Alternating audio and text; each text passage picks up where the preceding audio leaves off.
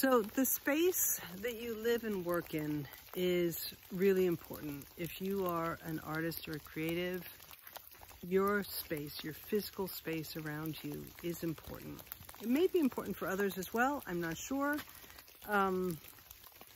Maybe that some people don't really care about it, but as a sensorily oriented person, like I'm a visual artist, you might be a different kind of artist, but the senses are really important to us.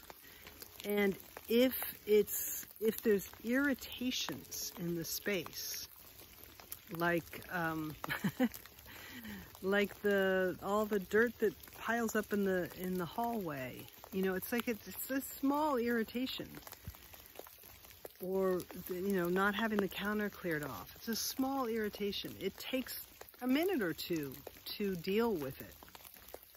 So my suggestion to you is to look at your space and ask yourself, what is irritating me here?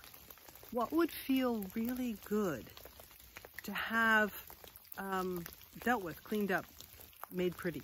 How can I make this space prettier, nicer?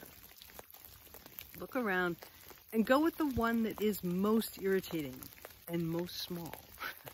Like the little tiny things, right? The little tiny things are very helpful because there's part of you that notices it and feels it as an irritation and as an admonition. Oh my God, I can never keep the house clean. You know, this is one of my voices. I can't keep the house clean.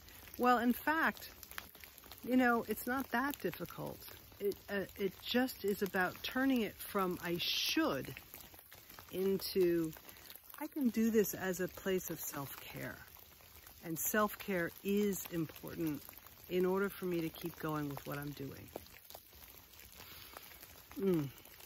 All right. Talk to you soon. Val Gilman, Taproot Arts and Insight.